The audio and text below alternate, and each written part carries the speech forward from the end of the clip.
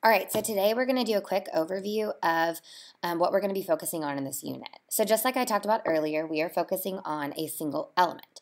In this specific unit, we are going to get to really know line and all that it can do and all the things it can communicate.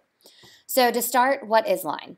Line is an element of art, as we know, but the way that I like to describe it is a path created by a point moving in space.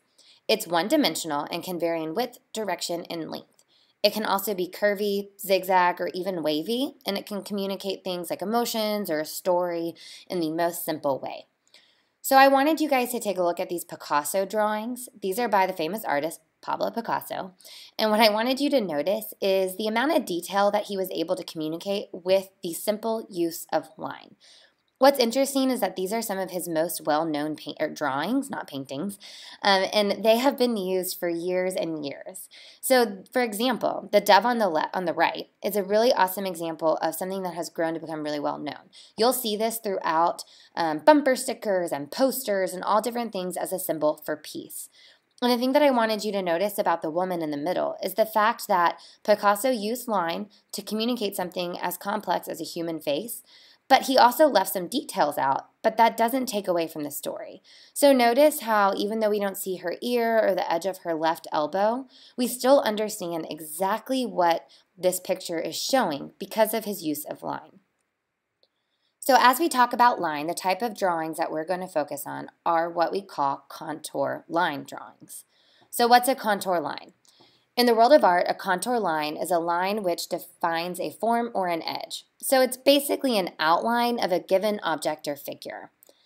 So take a look at the woman in the middle.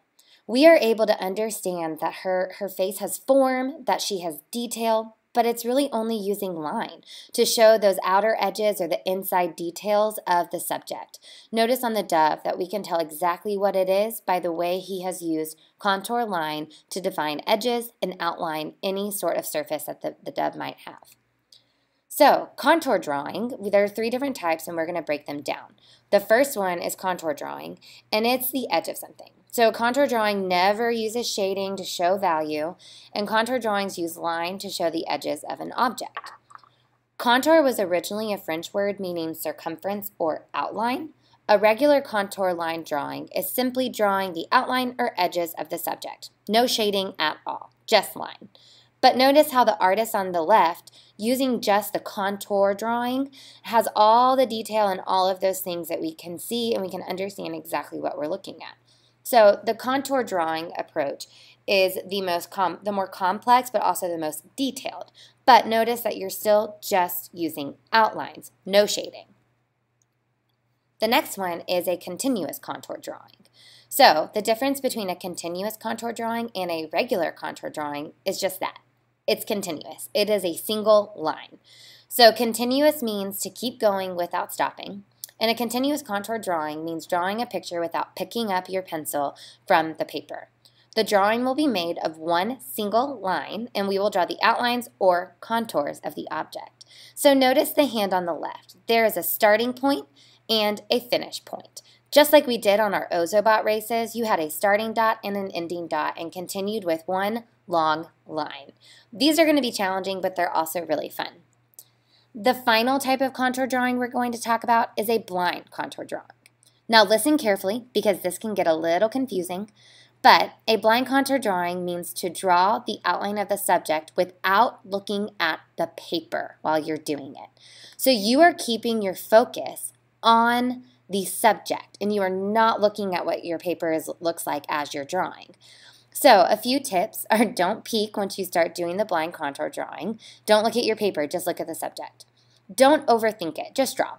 That's right, turn off your brain. Instead of thinking, I'm drawing a leaf, note the lines and the angles and the curves of what's in front of you. Remember, it's an opportunity to train your eyes and hands, and don't let your brain get in the way or don't overthink it. Draw slowly. You are noticing all of the details of the edges. Move your eye slowly along the object and draw each detail that you see. And keep your pen or pencil down.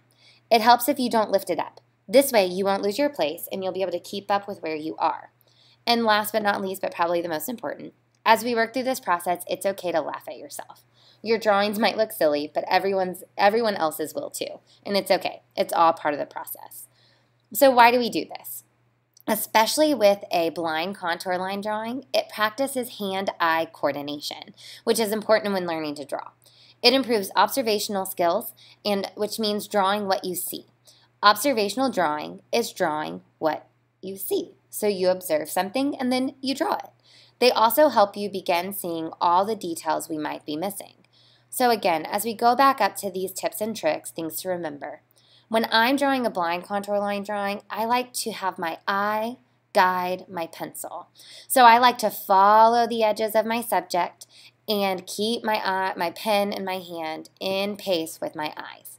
So you're going to start your own contour line stations, and I'm excited to see what you guys learn.